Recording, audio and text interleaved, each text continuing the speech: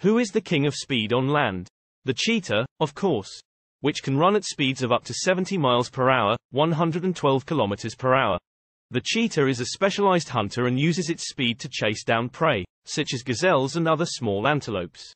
While the cheetah is the fastest animal on land, it can only maintain its top speed for short distances, typically no more than 30 seconds, due to the enormous amount of energy it requires.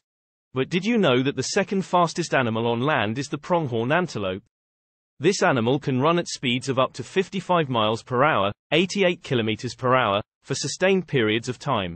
Unlike the cheetah, which relies on short bursts of speed to catch its prey, the pronghorn antelope is built for endurance and can maintain its high speed for several miles. Subscribe, share and hit the notification bell.